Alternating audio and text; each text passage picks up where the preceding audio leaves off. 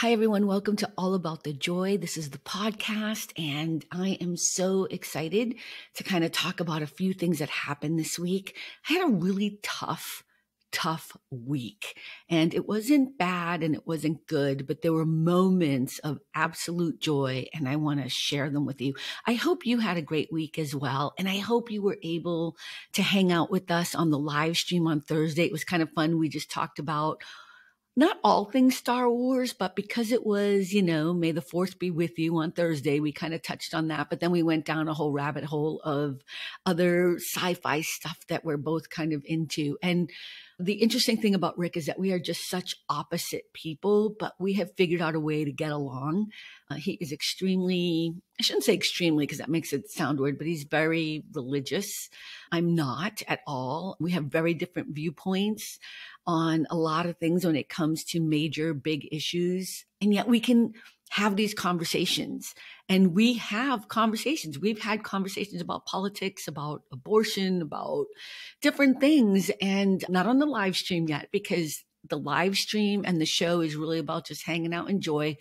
But the reason why it's so important to me to talk about it is I wish as a country, as a society, as a world, we would just get better at communication with each other, right? And it's not just about respect and dignity, and it's also about how we choose to bring things to the table, our tone.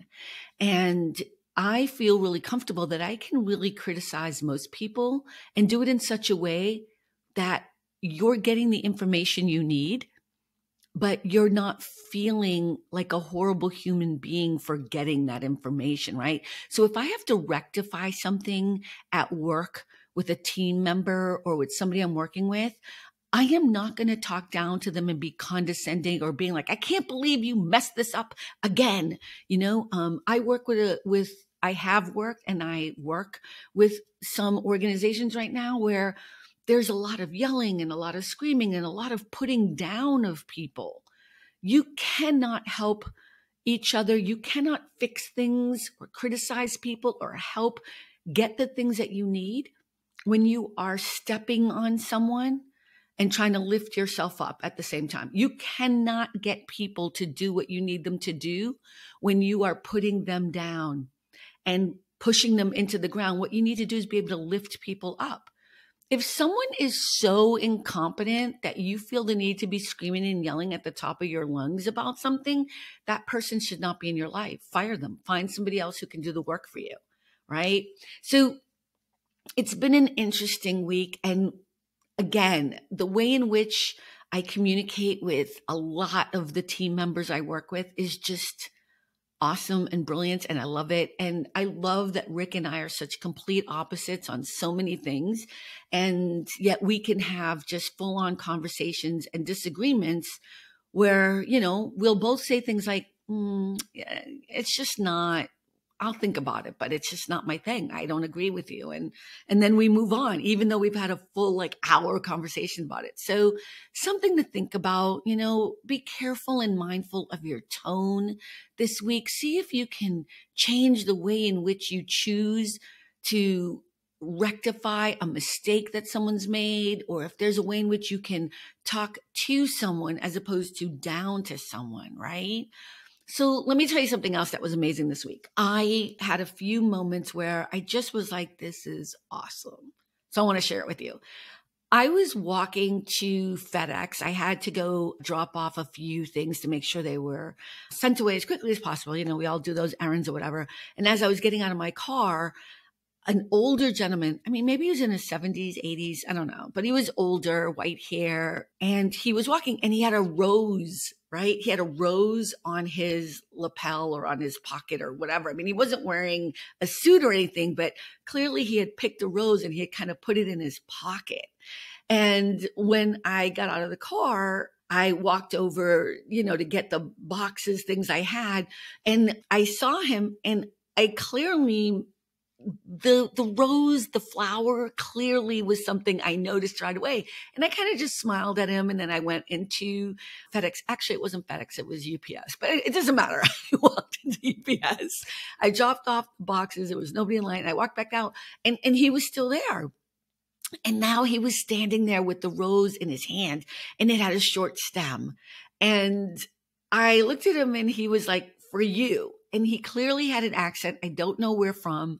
And he handed me the rose, and then he kind of put his arms out for a hug, and I hugged him, and it was cool. And he kind of kissed me on the forehead, and then that was it. And I thought, that never happens. And I said, "Have a beautiful day." I was shocked by it. And yet I thought I wasn't shocked by it. It was so cool. It was so awesome. So I came home, I took the little rose because it was just a short stem, and I just put it in a little glass. I just put a little bit of water in it, and I put the rose in there, and it's lasted for the past 5 days. And of course, today it's kind of like, it's losing its bloom, but it just smelled so good. It didn't matter. I was just so happy about it. I was so joyful about it. And it kind of helped my whole week, because every time I came home and I saw it I didn't place it exactly in the window, but I gave it some light, and it was just so happy, because I thought, this is the world we should live in, where people can be kind and nice to each other, right? He was just being in a good space and spirit. And so was I. And it was so cool. So that's one thing that happened that I really just loved. And I wish our world was better about being kind to each other and generous for no reason, and just being lovely. And, I'll never forget that man. I don't know who he is, but it was just awesome. So I don't know what to do with the petals now, or what. I don't want it to die, but I can tell it's the rose is dying. Anyways, I'm a little sentimental about it. It was kind of a cool thing. The other thing that happened, and this is going to be a little surprising, happened with lawyers. I've had to hire some new lawyers for myself, because I would never use lawyers that work for my clients. This is not a bad thing. I'm just inquiring and making sure that I'm doing something correctly on a project I'm working for myself. And, as much as I can Google and try to learn everything, there are just some things I want to make sure I do correctly. So I'm like, let me try to find a lawyer. So I went through a referral process, and I ended up talking to 4 lawyers. And, 2 of them I knew right away when I was talking to them, it wasn't going to work. The other 2, first of all, if I had just picked the first person I spoke to, but I'd already scheduled appointments, he would have been my lawyer. But when I spoke to him, his name was Aaron, and then I spoke to another lawyer the day after, and I thought, you know what, it's definitely going to be the lawyer that I like. I'm going to pick him. And then the other lawyer I talked to, I was like, oh my God, I like him too. They were both about the same price. They both are offering the same service. They were both kind. They were both generous with their free consultation. By the way, if you're going to get any service at all that you're going to pay a good chunk of money to, and people don't offer you a 10 or 15-minute consultation, do not use them. Just don't. It's ridiculous. You know what I mean? This kind of idea that lawyers want you, or it's not just lawyers, it's professional. There's acting schools out here that will not let people go and see a class, just audit a class. And I always tell new actors who come here, don't sign up for anything, because you're about to pay $500, $600, $700, $800 to a school, a studio that won't even let you go in and audit a class.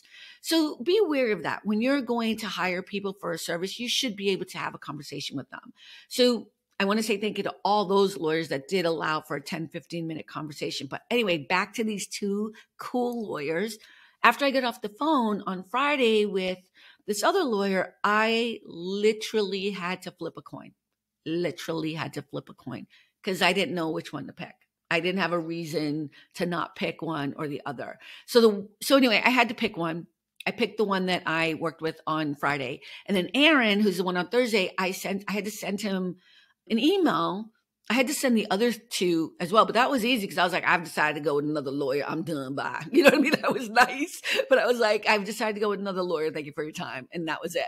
But with Aaron, I was like, I hated writing the email I had to send to him. And I was a little bit more thorough. And I explained to him that I actually did a coin toss, because I really liked him. And I just thought, like, I love good people. I love authentic people. And you're probably wondering, like, what was it that made me like these 2 lawyers? You know what? I'm looking for kindness. If I'm already getting a referral about you, you already know how to do your job, right? I'm I'm going through a referral, so I know that you know how to do the stuff I need you to do. And their prices were reasonable and about the same. And I am looking for people that I can connect with that kind of get me, that don't talk down to me, right? Just to bring it back to the beginning, that have authenticity, not just in their voice, but in their ability to answer a question, understanding that not everybody is an expert. That's why we're calling them. The other two lawyers that I rejected right away were kind of condescending, and again, it's about tone. It's about how you choose to deliver information. You can say to me, I have done that so many times. Yeah, it makes complete sense that you wouldn't know anything about it. I mean, that's why you want to hire me. Yeah, that tone, that's condescending. That's like pompous. That's just ridiculous. And one of them said that to me. The way in which you can deliver that information would be something simple like, you know what, you're not the only one that kind of questions whether or not that's the way to do things. And I love your due diligence in that you went on Google and you went to the Secretary of State and you went to the government and you tried to figure it out. But yeah, that is something in my wheelhouse. That's exactly what these other two lawyers, the way in which they did it, they made me feel really good about the effort I had made, and then let me know that this is something that they have done consistently over and over again without making me feel bad about it. That's how you do it. That's how you do it.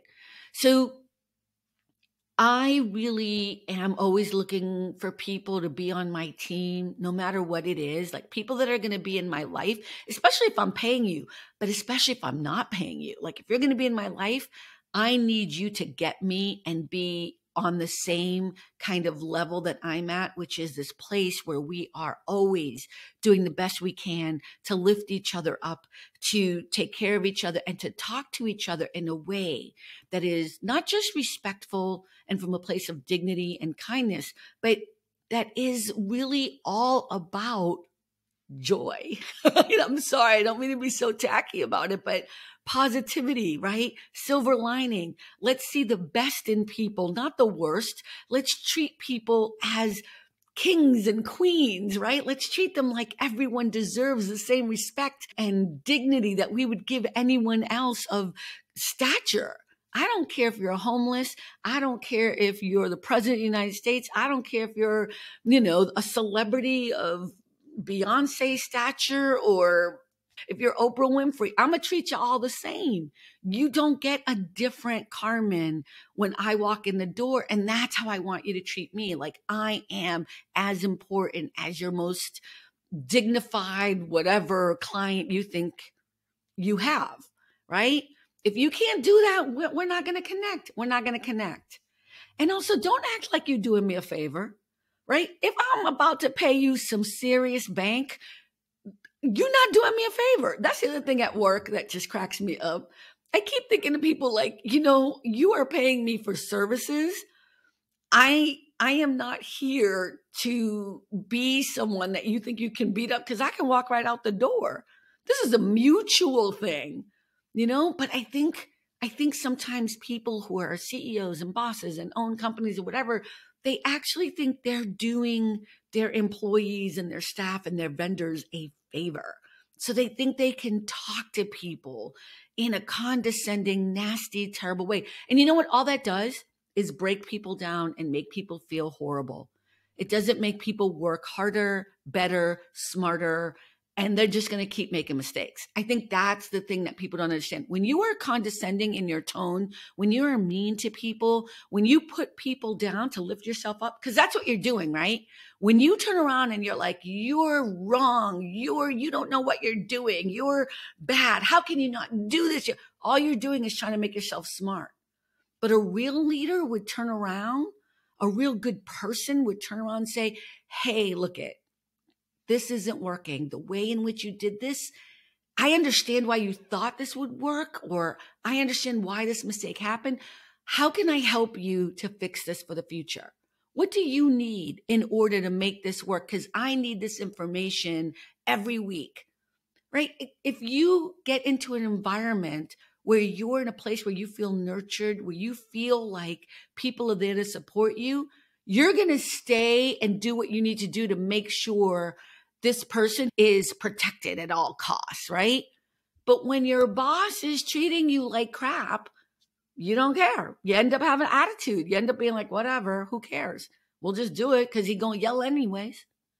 It's an interesting dynamic. I love watching and understanding how people function. And I'm telling you, it's all about tone. It's all about the way in which you choose to get the information you need from people.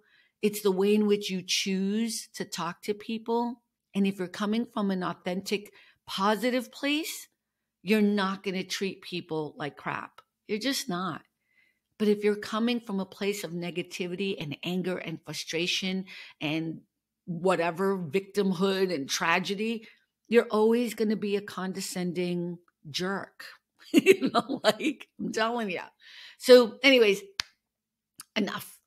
I had a great week. It was a tough week, but it was a great week. And I appreciate everyone who is listening to my podcast and the live stream. I am just shook that people are enjoying this. So thank you so much.